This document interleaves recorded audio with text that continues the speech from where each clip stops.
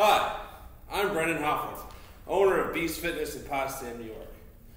In March of 2018, I broke the United States national actual record by lifting 375 pounds in the men's 275 weight class. And today I want to talk about how to lift and clean and press an axle, which I've got right behind me. This is a little axle that a welder made. It's hollow, doesn't spin, it's light. It's maybe 10 kilograms, so we just call it 20 pounds.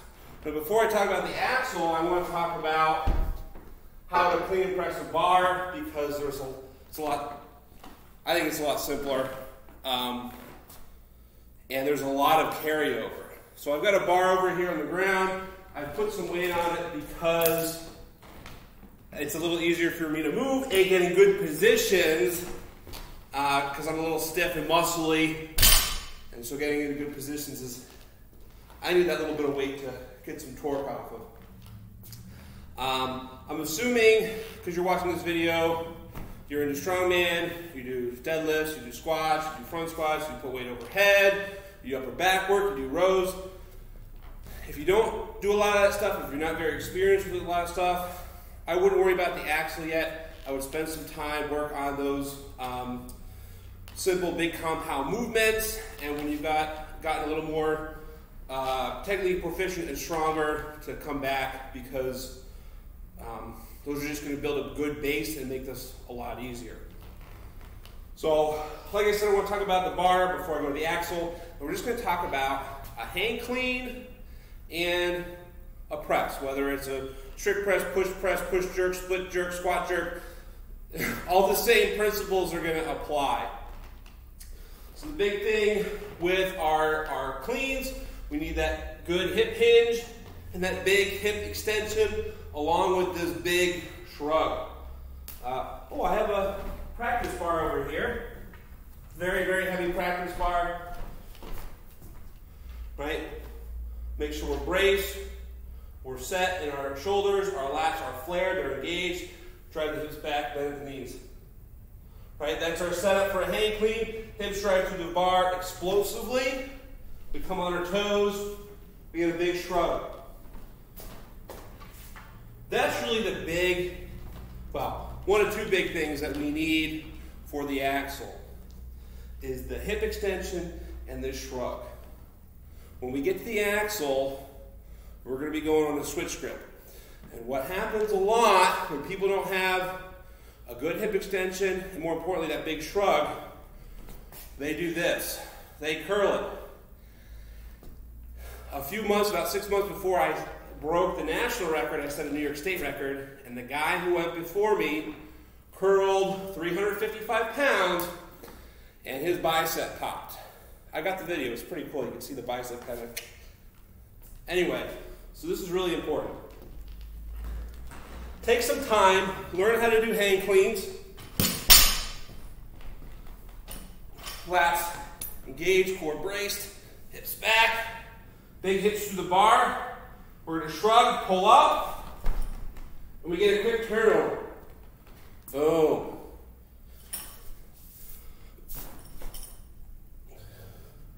Elbows up quick.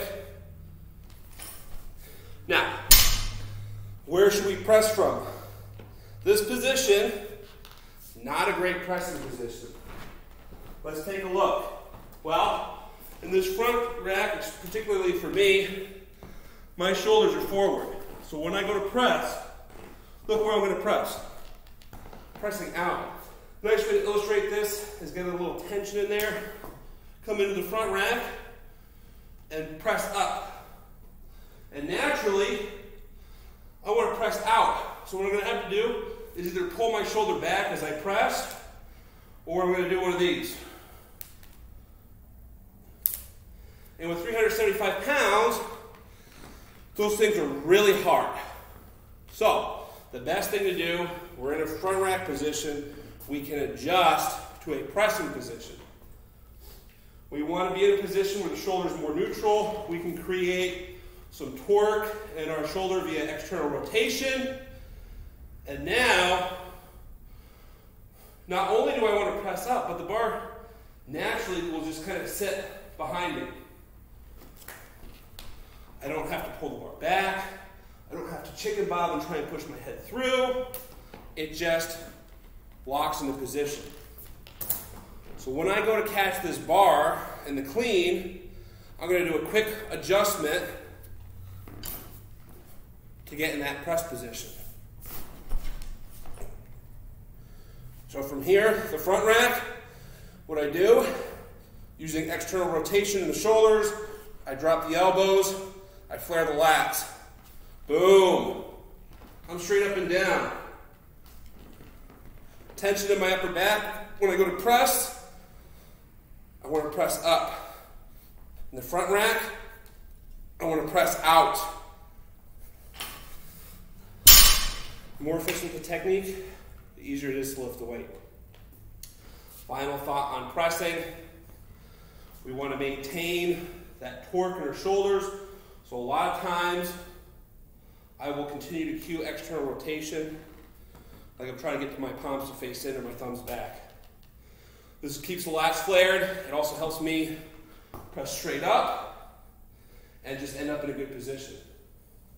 Especially when I do a split jerk, which is what I did to put 375 overhead.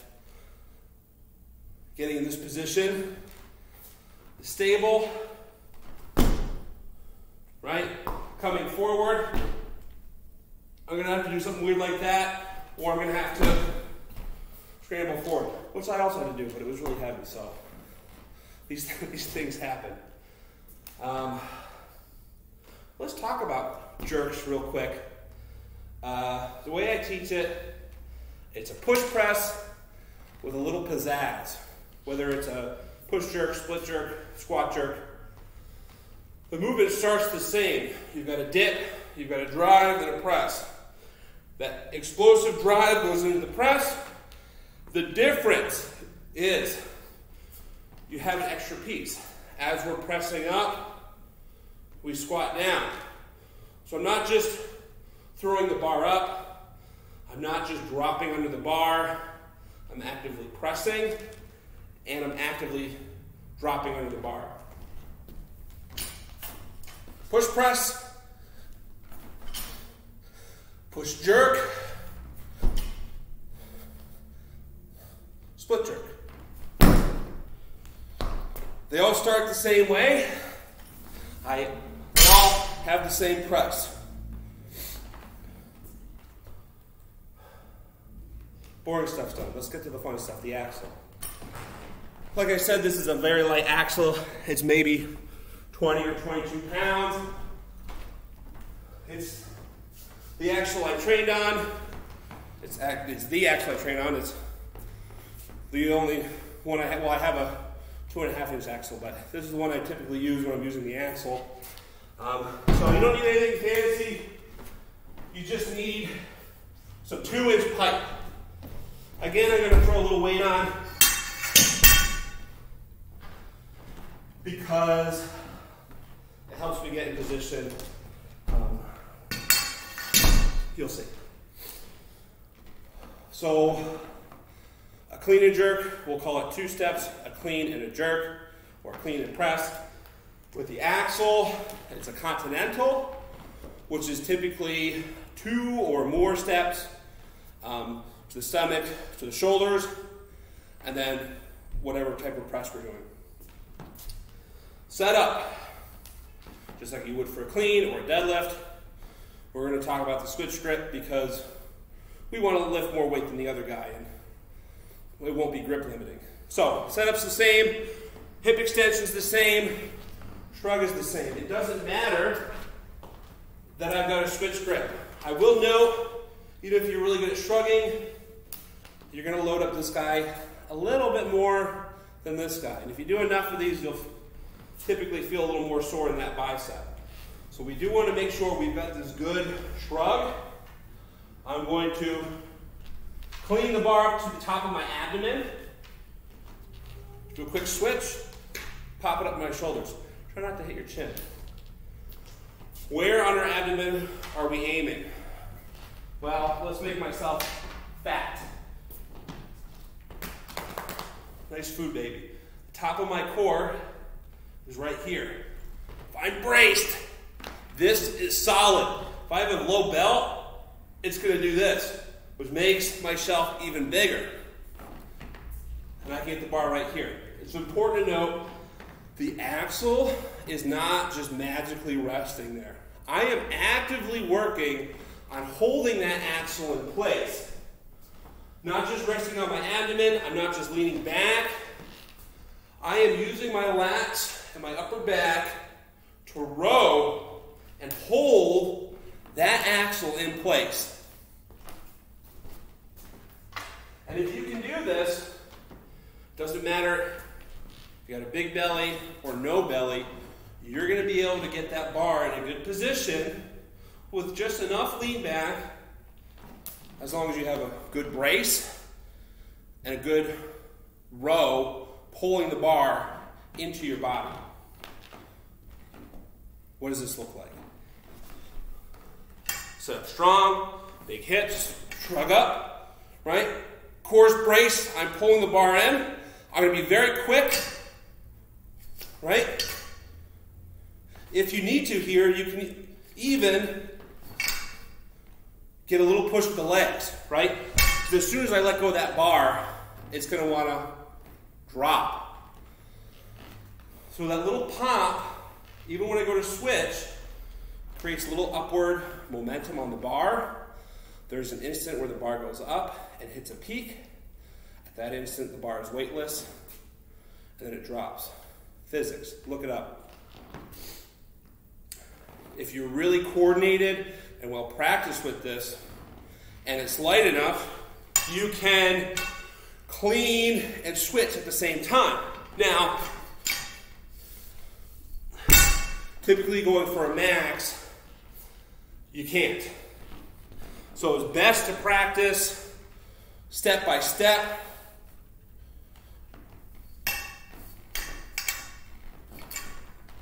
Before getting too fancy. So, I've got the good hip extension, the big shrug. I'm on my belly, I've switched, core's braced, lats are strong. Just a little bit of a lean. How do I get it onto my shoulders? Well, here's the way I do not like to do it. I find it's significantly harder. Personally, doesn't work for me. We're going to utilize that hip extension again, just like we would for a clean or a press. And we're going to explode up through our legs, through our hips, give the bar upward momentum, and quickly turn it over. Whether you land in a front rack position or a pressing position, doesn't matter. Typically, with the axle, I just end up in a pressing position. My lats are already flared. I just kind of have to rotate, right? Boom. That's it. That's it. Maybe you get a little shrug, but this is really all the movement is. And the power is going to come from our hips, our legs, our lower half. If we're not in a good pressing position, you can adjust. And again, use your legs and your hips. Just a quick little pop. The weight pops up. Quick adjustment. It settles into position. And once it's here, we already know what to do. Drive up. The whole movement together. Good setup. Lats tight, core braced. We're going to have a big hip extension and a shrug up to my abdomen. I'm still braced. I'm pulling the bar in tight with my upper back. Little leg drive and switch. I'm still tense. Big leg drive, big hip drive, and turn over. Nailed it.